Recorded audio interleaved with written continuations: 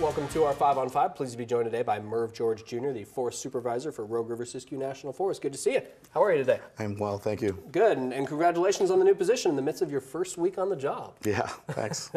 So tell us a little bit about where you were previously and how you got here.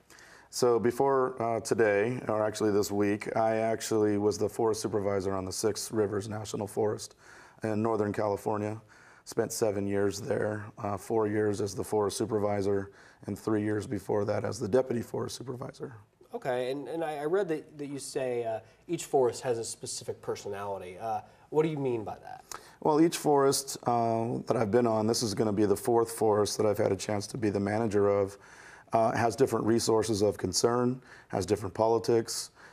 Some forests have huge recreation program areas, some are timber forests, some have more watersheds than others or other endangered species. So, you don't really know exactly what's going to be on the minds of your communities until you get to know them and get to know their issues. And so I kind of frame it that each forest has its own personality.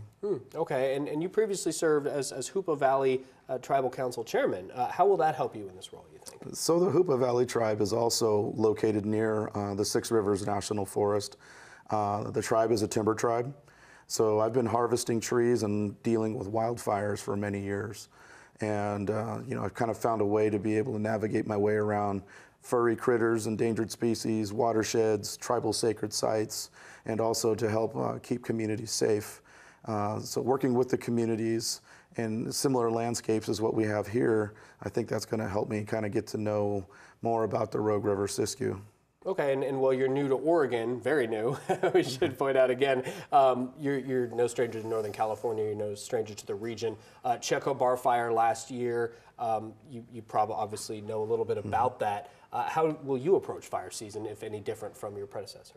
Well, fire seasons seem to be getting longer as a result of warmer temperatures, snowpacks not being able to sustain through the spring and the summer months. Quite frankly, there's a lot of fuel loading issues that we have all across our country.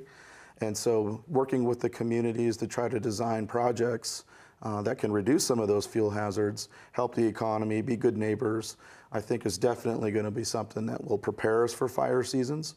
Fire season's knocking on the door now. So making sure that we have enough staff and firefighters and contractors and partners who help us deal with these large fires, but also getting to know the communities. Part of my job getting here and being a new guy to the forest is going to be able to get out, meet my staff, and meet the communities that we work with so that it's not an awkward first date when we have a smoke column in the area if we get a fire this year. Okay. All right, we're going to take a quick commercial break. Not much more in a moment. Stay with us.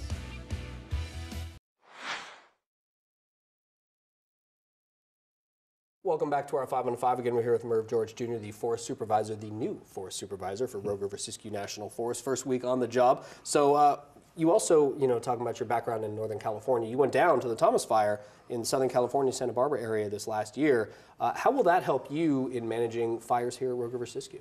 So last summer, I had the opportunity to be the Forest Supervisor on the Los Padres National Forest, which has some of the busiest fire seasons across the country.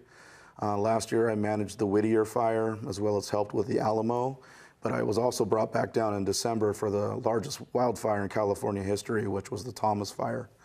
So I was able to go down and have the privilege to be working side by side with over 8,500 firefighters from across the country to help keep those communities safe.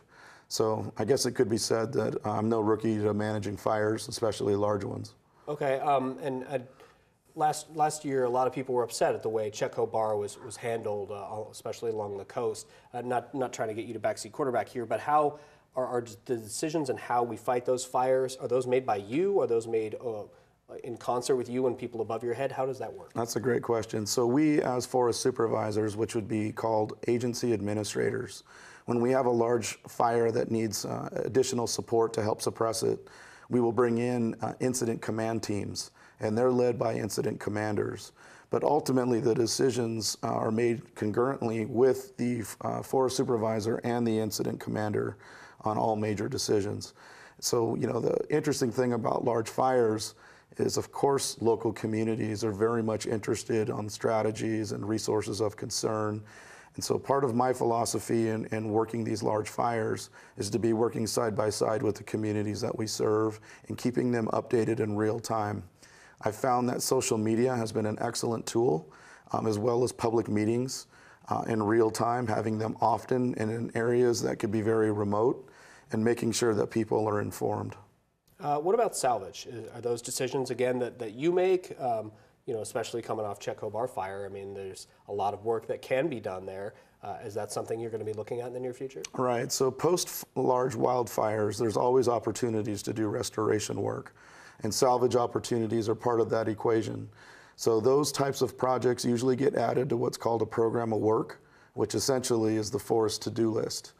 And if you're doing your homework, you're working side by side again with the communities that you're serving, because they're the ones who are going to be the most impacted by the projects that we work on.